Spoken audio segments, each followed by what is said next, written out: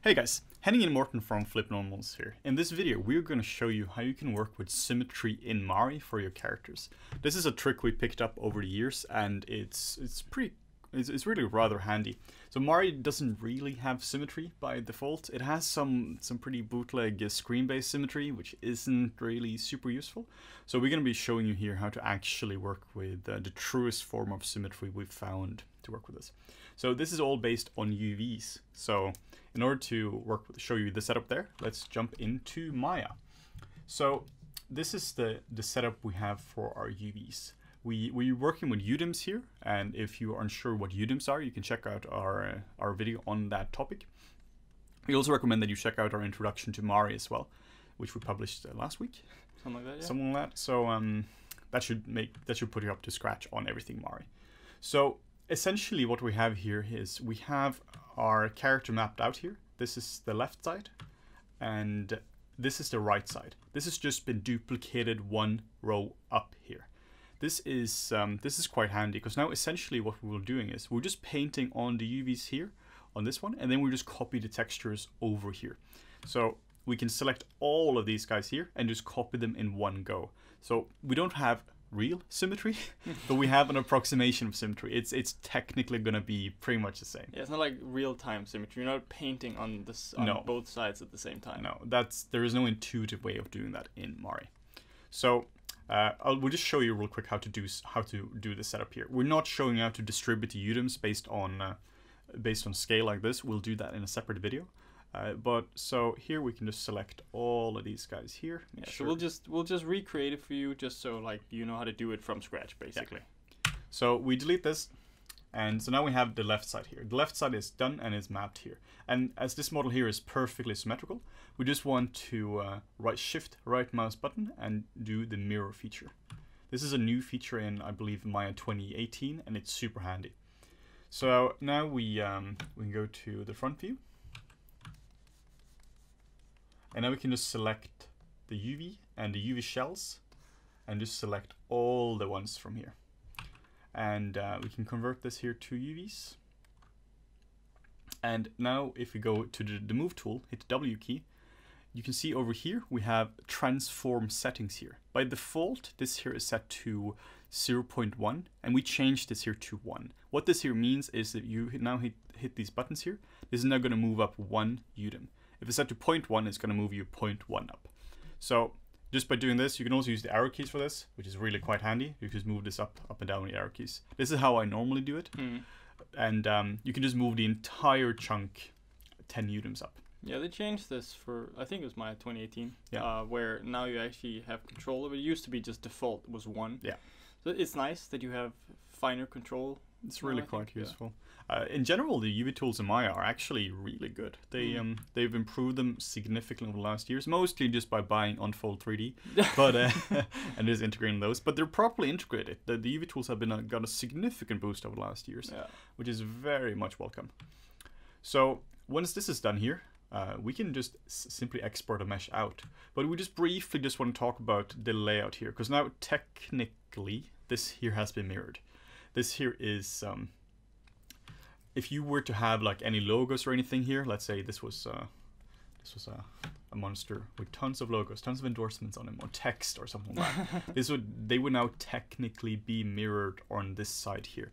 So the way you would do that, you would flip the UVs here, just flip them horizontally here. But I don't like to do that because I think the advantage of having instant symmetry as Maya is worth the slight hassle of having to repaint my logos or whatever it is. Like, and you won't run into any issues with, say, like displacement maps or anything. No. This is something we actually tested quite a lot just to make sure that this workflow would actually work. And you should be good. Yeah, you should be good. There aren't, from a technical point of view, this doesn't have any issues whatsoever. This is the way I prefer to do this when doing personal projects, when working on production work, whatever it is. This is the way I prefer to do it. Yeah, like if you viewed this now with like the whole blue-red thing, you would see the top part there would be completely red. Yeah. Because technically it's flipped, because it is. Yeah. But this just speeds up our symmetry workflow a lot. So yeah, so you can see this now. This has now been flipped here, but it's fine. It's there's actually nothing wrong with it. No, it's just it's the warning. It's not an error message. But so with this said, you can now just export this guy out. Just export them as an Alembic, an FBX, or an OBJ. We're just using OBJ here, and we're not going to show that because that's fairly standard stuff. Saving some time here, being efficient. So we have this guy in Maya now, and exact same model, just flipped over. You can see the UVs now here. Same thing. So what this allows us to do now, the basic version here is it allows us to paint something here. Let's just use, get a color for this, and allows us just to paint something here now. So you can now just select this UDIM, Control C to copy, select the next one, and Control V to paste. So if you now look into our ortho view, you can now see that we've now successfully just painted here. So this is a way of doing it. You're just painting something here. Beautiful little red. And Control C and Control V. And now it's perfectly done. So this works if we do something like super nice texture here as well. That is super nice. Yeah, thanks, professional texture artist right there. So Control E, Control V, works perfectly fine. So you can now just paint your entire dude here, but the problem is you'll see that we're painting across multiple UDIMs.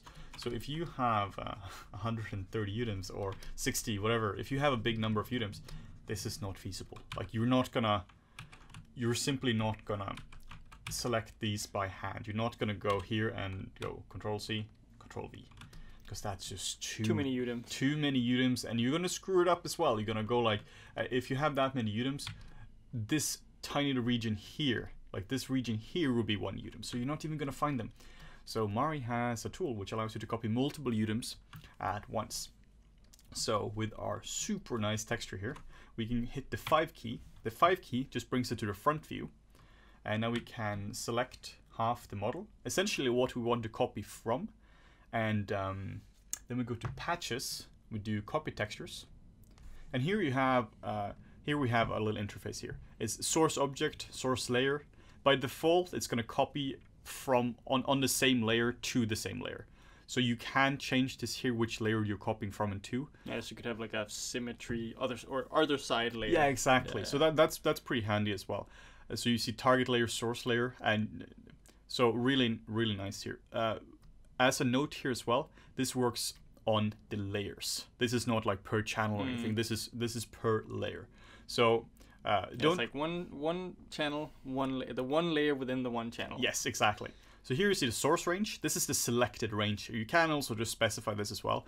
For some characters, you just know this is from 2001 to 2010 or 2030 or whatnot.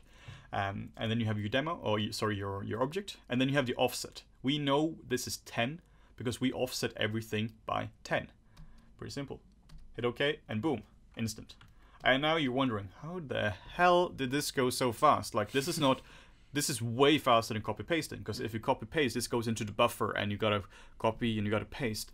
So what's happening here when you are projecting here, as far as I know, this goes into, this is cached now, this is all baked down, and this is stored in a file.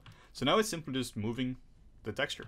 It's not doing anything fancy to it. The only thing it's doing is taking the cached version here, the baked version of texture, and just moving it up here. It's just copying the texture. So this is an incredibly useful way of painting here. So again, you're just painting this kind of stuff here. Hit the B key if you set auto bake, if you set the bake behavior to that, and then you just go to 5, to this, patches, copy textures, and hit OK. So this is a bit, it's a bit annoying having to go up here all the time. So I've actually mapped this to Control K. So now we can just do the same thing here. Just paint, hit Control K, and hit OK. So this becomes quite fast after a while. The way we set up keys here is by going to Edit, Shortcuts. And here you can just, under Search Actions, you just search for what you want. So here it's Copy Textures. So you find this under here now. And now you just double click on the shortcut. And now you just set the key you want. So Control K, all done, hit OK. And that's it. It's a very simple workflow once you get used to this. This means though that in order for this to work, you do have to have a perfectly symmetrical model, and your UVs will also be perfectly symmetrical. So now, let's say one of the sides here is slightly distorted, like the model, the topology is symmetrical, but you have some shape stuff here. I still highly recommend that you keep your UVs symmetrical here. It's a really good idea, because otherwise you're messing up symmetry in Mari. You could always just repaint that one area. Exactly. So definitely keep your UVs as symmetrical as you can. It's just gonna save you all kinds of issues. I mean, that's really how we work in production. It's unless you have something crazy asymmetrical. Most of the time, what we'll do is we'll just create a blend shape. Yeah. Because it'll be symmetrical either way. We'll create a blend shape and then make it as symmetrical there, but we're still keeping the UVs the same. We'll copy it over, but then we'll just paint something bespoke for that area. Yeah. Like if you go where you have 3 arms on one side and 4 on the other, okay, then you can't preserve it anymore. But Obviously. that's in those extreme cases. In most cases, everything is symmetrical. Yeah, that's true. So it's also one thing here which is an interesting thing, is how much do you offset this by? Here is offset by 10. Honestly, it doesn't matter if you offset by 10 or 100. By having a bigger offset can be advantageous. Let's say we're adding a bunch of stuff to this here. So now we have 4 UDIMs, we can add stuff here too. Let's say you need to add 6 UDIMs or 10 UDIMs to him, like he gets a mega long tail or something like that. Like he gets wings or something now, which might be a design thing. So let's say you're adding wings to this, and that's 10 UDIMs now. You can't really put them here. So design change happened, you can put 4 of them here, but where do you put the rest? Now you have to put them up here, and now you have to put the right side all the way up here. So what you can do to counteract that, just to work a bit ahead of that, you can just move this up something like this. You can move it up by 5 or 100 or... So, I mean, that's not actually a bad idea. Actually just offsetting it by 100. That's what we did. We worked on a big project where everything that was on the left side was the first 100 UDIMs. Yeah. We didn't use the first 100. No. Or like 10 by 10, I guess 100. Yeah. But we allowed that space to be there. So whenever we send it over to the texture artist, they just knew we need an offset of 100. Yeah, exactly. Not to be confused with moving it in Maya, which is just an offset of 1. Yeah. That's just moving it up 1 UDIM, but you're moving it up 10 in the UDIM range. Just to clarify that. So this means that let's say we're adding a bunch of shit to this guy here. Like we can add essentially as much as we want to here. So let's say now we're only using this range here from 1010 to like 40, and that's not a problem. We still have 60 empty. Yeah. But that's fine. Honestly, this is not a problem. We're not really concerned about empty UVs. No. Like empty UDIMs. So no, you'll be fine. Mario will read this perfectly well. Same with Maya as well. Once you bring this into Maya again to render this, it only cares about the coordinate. Yeah, I mean sometimes you'll run into render issues with certain render engines where if you have blank UDIMs, it'll be weird. But all those usually just fill with solid black or something. So yeah, exactly. So with all this said, I really hope this has been useful, and for sure. and that you now learn how to use how to just work with UDIMs for symmetry in Mari. This tip here has really sped up my work significantly. I used to spend like legit hours symmetrizing my models here, or symmetrizing my textures, just because it just takes a lot of time, and you're gonna screw it up all the time as well. So this here has really saved my ass so much time. So thank you so much for watching. Yeah, and we recently started uploading some more Mari content, and we're definitely going to continue doing that in the future. Yeah. So if you want to see more of that, make sure to check back, like, comment, and subscribe, and thanks for watching. Thank you.